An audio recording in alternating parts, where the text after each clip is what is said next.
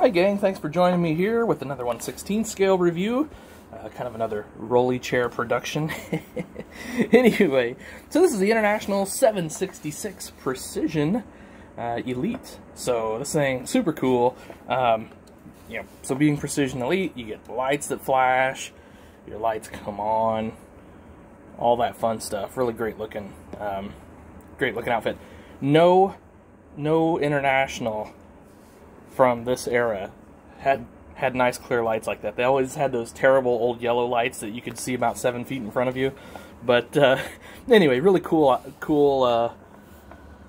feature there that they did on these. So the thing with these Internationals is these are always popular. So this hasn't been out too long, what, maybe a year now, I'm thinking, or so. And I may be off on that, but these are still up around the $200 price range for these 766s.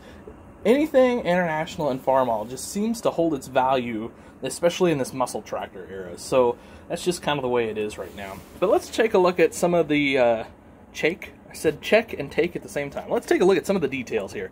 Nice wheel weights here on the wheels. Great battery detail, as well as a bit of a toolbox there. I don't know how the heck you're opening that thing. Maybe this pops down. I don't know. Nice steps here on the side. Engine detail's fantastic on these.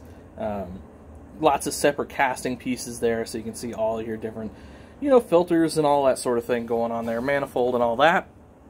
Let's go ahead and run you around to the side here. Again, great detail over here on the engine. We got another set of steps here. Handrails galore, and all of your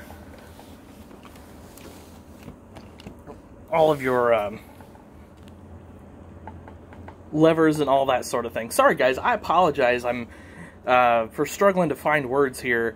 It's been a thing. As some of you guys know, I got sick back in January, and I'll be honest, I still haven't felt quite myself, and I'm still struggling with some memory recall and things of that nature. So again, I apologize if I'm sounding weird or a little slow here. It's just, unfortunately, some things just haven't come back to me yet.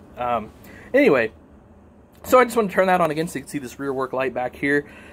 Quite the difference between this era of tractor and the modern era, where you've got enough lights to light up a small city, and here you got one light shining on your implement.